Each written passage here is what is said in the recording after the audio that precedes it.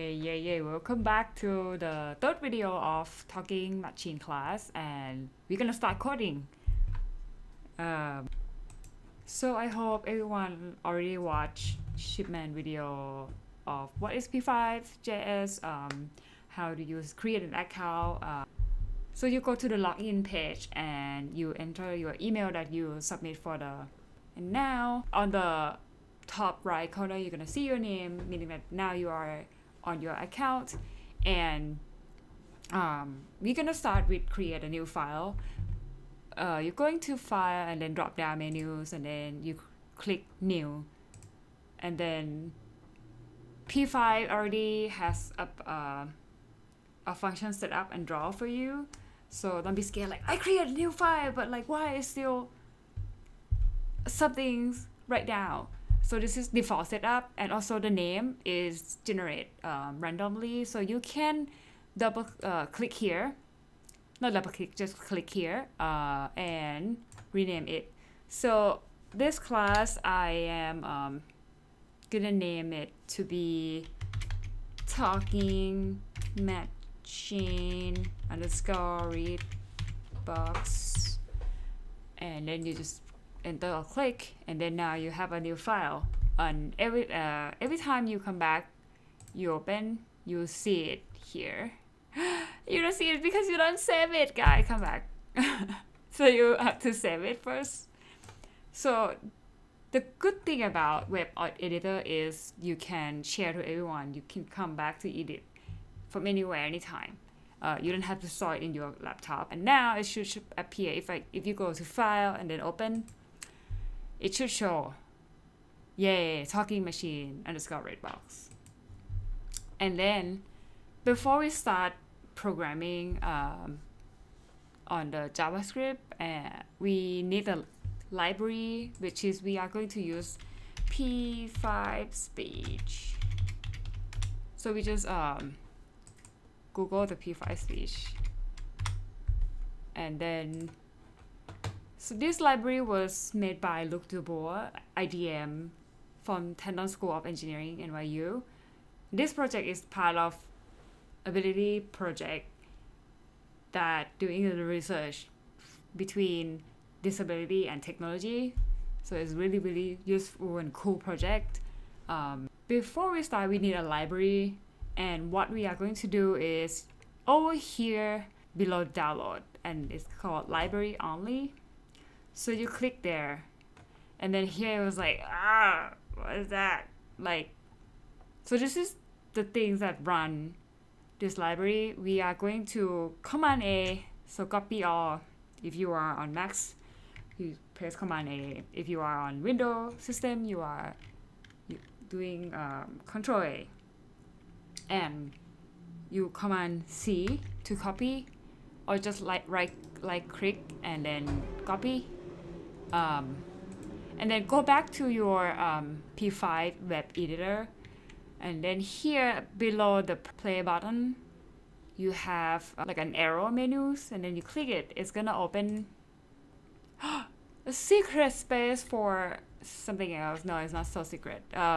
So this is how the JavaScript work. I hope you already watched shipment and then understand like why we have the different file, and you can always like create a new file and then call them. So normally you don't have to do this on a P5 editor, because if you click index.html, the web editor itself already set the basic thing from the P5 and the basic HTML to run. Like let's say if you wanna just draw it and you wanna just making sound, it's already worked. But because of today, we're gonna add the library that doesn't on the main editor, so we have to add it. And by adding that, you click the drop down menu here, and then you click create file here, and then I would name the file. You can name anything. You can name like donut dog. You can name anything. You can name. I would recommend you to name the name that you won't forget, or if you give this code to someone else to read, they will sort of understand what is this for. Because I had that experience that I named like whatever, and then I come back and I totally forgot. Because in some case you might end up doing having a lot of file. So I'm gonna name this one to be p5.speech.js, and then I click add file, and then if you double click that, it's nothing. And then if you don't forget about that, we just copy the library from the page. So we just command V on this and then click save. But this is not calling yet, because the way HTML work, they still don't know like that you're adding the new file.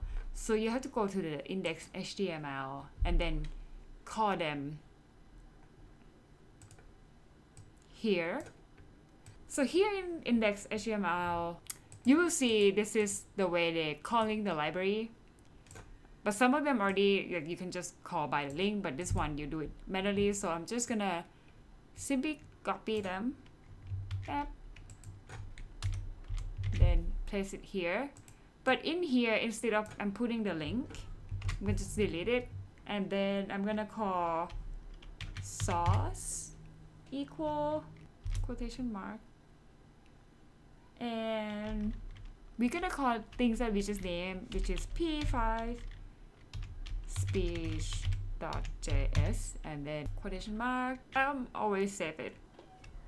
Alright, and now we are on the page, and if you click, it's still not gonna show, or you're not gonna see anything about p5 speech. It's gonna be default. It's gonna be just like gray background, because the way we just did before, it's just calling. It just show the code where to call the p5 library when I need it. So let's say in the future, if I coding to calling the library, then now I know where it is. And then here in the code, I'm gonna start with calling that library. Global variable.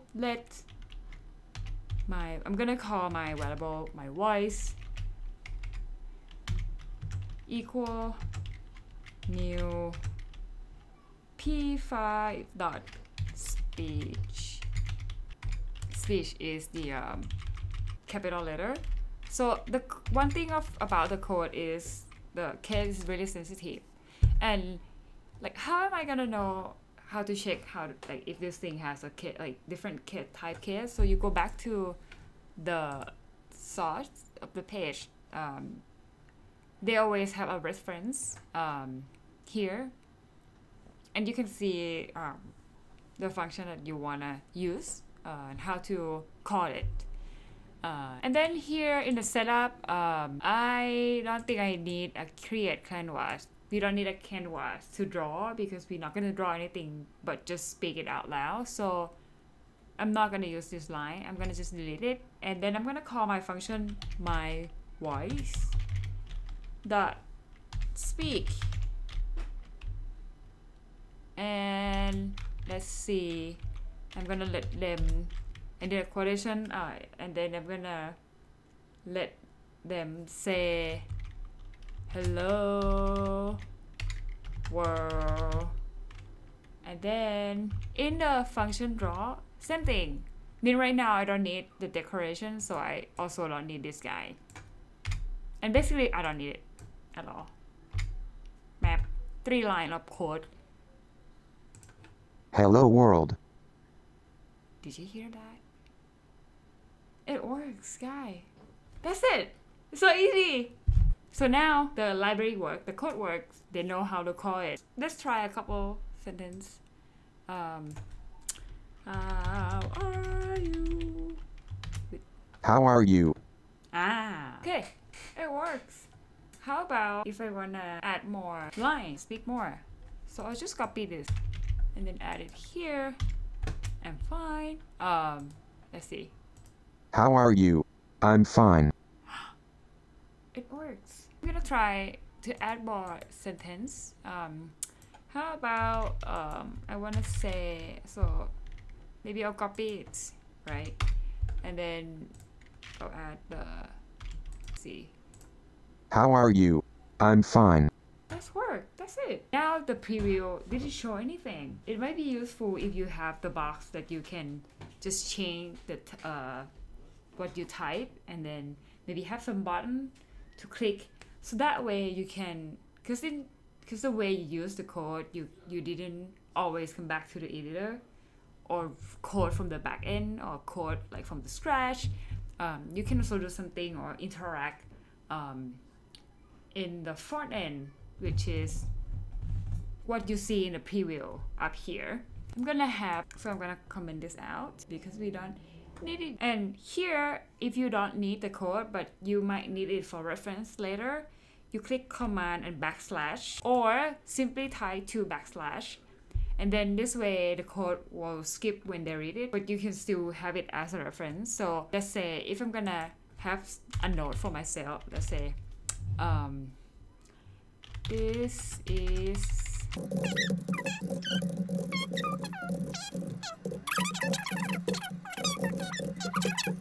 it will be useful, for example, if you point out to the link that you're going to get the P5 speech library. So maybe you say that P5 speech, point out to that link. So next time when you come back in like 5 months later and then you totally forgot where you get this link, then you can, oh, it's here. Okay.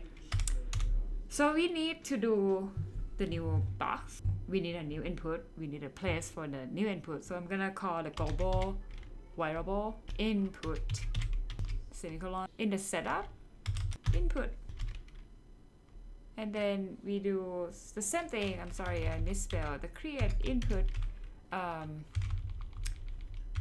If you wonder like how we gonna call this function, you can search P5 reference. You can be able to see, or search here. I'll search input, and then here you see if you call the input, then here you have the function create input, and then you put something in there. So this is simple. This is normal when we coding. We always go back and forth. I cannot remember anything. Always go back to the reference. And here, here we have the create input. I'm gonna say, I'll say type here, and then semicolon, and then here another one. I will say input.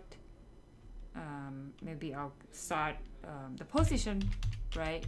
This is the UX, the position, and 100. In P5, we always start with the top left corner as the XY position. This is just gonna be like random, and we can adjust it later. How about the size? Maybe, and then let's see. Oh, something happened. I can type, guys. Nothing yet because we don't link to anything or not call anything. So what else we need? Maybe we need a button, right? So I'm gonna create a global variable on top here. Say button. Again, same thing. If you like, like how to call a button, you go here and then you search not but. I'm sorry guys, this is like for education. Button. And here you see create button, and then you can just simply copy and paste here. What else you want it to do? When you mouse press is also a function in P5.js, and again, go if you want to know how to use it, you can go back to the reference. And here, mouse press, what to do? I'm gonna create my own functions. Okay, function, and then I'm gonna call this function read message followed by bracket, and curly bracket. And then inside the function, I'm gonna say maybe my voice, the function. Do you remember the function that you said in the beginning? Here, my voice, speak. In there, instead of just like always type, you will say input dot value.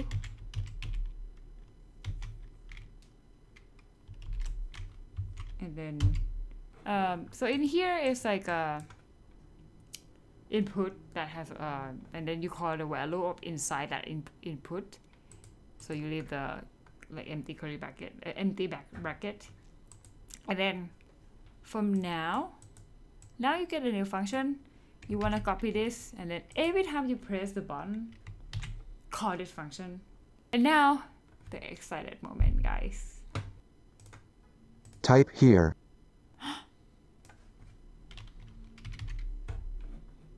Hi. Hello. Hello. Now it worked. Yeah. 20 line. Actually less than 20 line. I comment a lot, but you can see that it's like not so hard. And now you have things to, you can make a computer talk now. I'm gonna just copy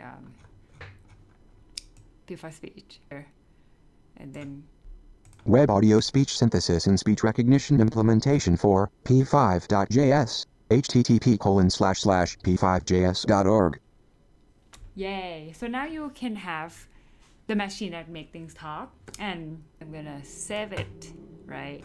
And from here I'm gonna post the link, and you can start from here. You can try to, you can go back to the reference, and then you can see if you want to change the design, if you want to add something, if you want to make it, if you add advanced, if you like to code, and if you want to do, and I recommend you to watch Daniel Shipman, the coding trend videos, and then you can hook this up with a video. You can hook this up with maybe you speak, and then you can call the image that, or you can even use this code to combine with your artwork that you already have. Let's say if you have a sculpture and you want to make it talk, and then you can use this like to be a machine that make it sound like a computer talks. So here I'll show you. So when you sign up with your account, and then you go to my link,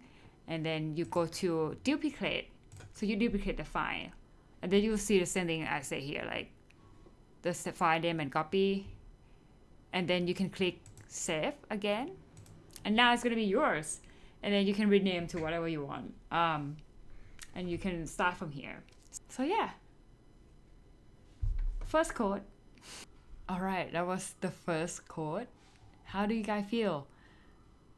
We're gonna do a couple more codes and examples from the P5 speech. I'll see you next video.